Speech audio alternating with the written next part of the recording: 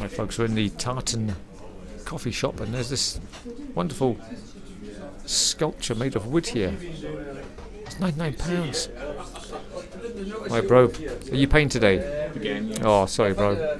Right, folks, we're here in the Tartan restaurant, where today I have ordered the soup of the day. We've gone controversial soup of the day, but bro, however, has gone for the traditional scone. So we'll get Mark on the scone on from bro. Thank you. Right, folks, there's soup of the day and a roll with butter. Excellent. Oh, bro's scone's arrived. Oh, the scone, folks, there it is. You said it looks a bit doughy, but you just have to keep it.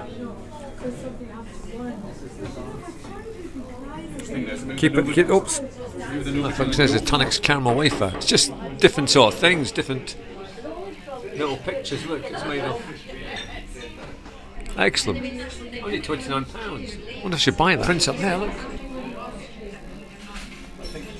And again, that's only 29 quid. That's not bad, is it? Right, keep your phone on. Looks, we are sitting in the sort of lounge area here at this tartan place. Absolutely wonderful. Look, it's nice and cosy. Look, it's got loads of nooks and crannies and settees and things. Absolutely brilliant. And there's more pictures on the wall there. Look, there's Marilyn Monroe and there's Prince. So yes, great place to come and visit, folks. So definitely recommend a stop off here at Tartan on the Perth Road. Very nice indeed. The soup was absolutely wonderful. I give the soup 8 out of 10. It was really good. There was loads of it, and the roll and butter were good as well. There's bro. Oh, is that bro? Well, I'm afraid Tartan lost some points there, folks. Just at the very end, it was looking good, but then I stood at the ice cream bit looking for an ice cream, and there was two workers just standing there yapping about coffee or something, and I actually shouted, "Excuse me, hello," but I got rubbered. And so I stood there for about how long, bro? 4 minutes maybe? Yeah. Yes. And so I was like, well, you know what, sod this. So they've lost some marks there. Yeah. But all in all, it was a very good soup. I enjoyed that. Soup and rolls were good. Bro, right, the all-important scone. Hello, testing. I'm going to give my scone experience a 7.5 out of 10. Ooh, it's actually okay. Not bad at all. Right, yeah, not bad.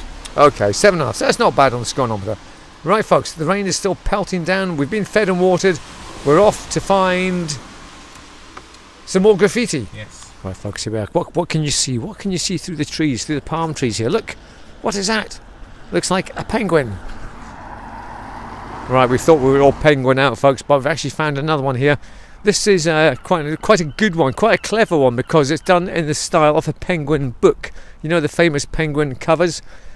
There it is there. So that's a penguin, I think, is it?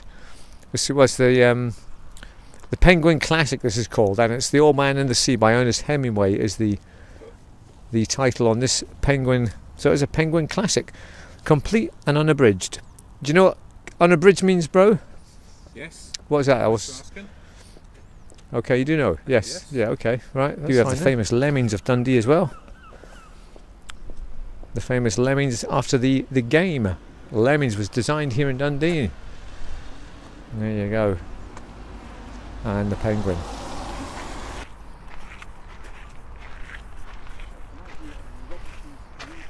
Right, folks, we're here in the community garden here, just down from Robinson Street, and we're looking for some more graffiti. This one is off the Chuckle Brother, one of the Chuckle Brothers, who died recently. So somebody's come up here. I think it's the same guy, Simon Matheson. He's the graffiti artist, Sky, and he's come up here and he's done one of the Chuckle Brothers. There's lots more graffiti here. Look, excellent. Yes, look at this, folks. Loads of it. Everything's covered. Look, even the log there is covered. Is this him here, bro? Is it? Here he is. Which one is it, bro? Which Chuckle Brother? Barry Chuckle. Yeah, so this guy's done this one. There he is. Look. Very good. Here it is, folks, the community garden. It stretches for miles. Loads of good stuff here. Look, excellent. Bro wanted me to do a from me to you thing, but no, I'm not doing it. No, not doing it. No. That's just too cheesy. No. I found a witch's hat, folks. Thank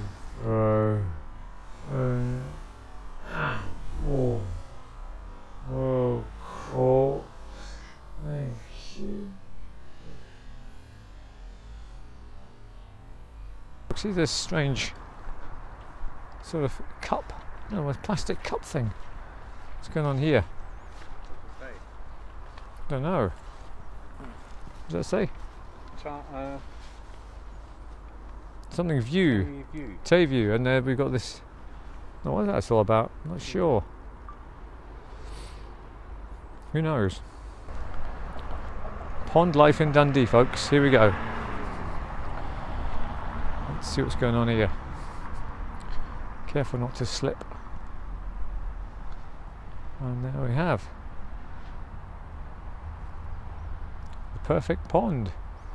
Froglife. We've got frogs in here. Right, excellent. Folks, what we have here is a frog spawning kind of pond. They're trying to make the pond into an amphibian sort of area. They can just chill out and relax and just be amphibians and do what frogs and amphibians and newts do. So there it is, right in the middle of Dundee, folks. Fantastic. Frog zone.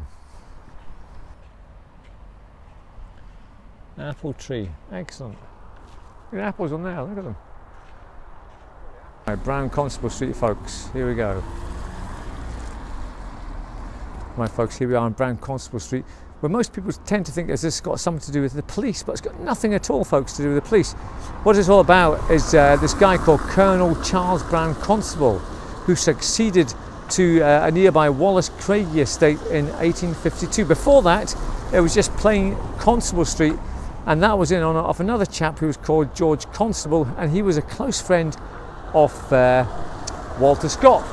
So there you go. But also, folks, Bro's going to tell you about this other most famous resident of this street, who I think she's dead now, but here's Bro to tell you all about her. Right. Jenny Wood Allen, MBEOBE, was actually born here in Brown Constable Street in Dundee. Now, she was famous for marathon running, and she was 90-year-old when she took part in the London Marathon as the oldest competitor ever.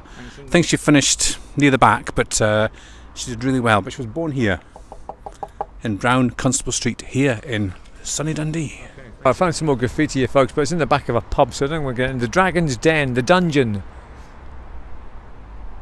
Is that what's the pub called? The Dragon's Den. So it's at the back of this pub, folks, this graffiti. So it looks like we have to go into the pub and walk down into the pub.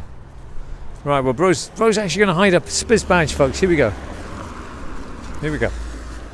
Come with us as we follow Bro to the place to hide the badge. It's going to be in this weaver's yard place. Bro's found a political activist and musician, 1897 to 1978. Very good.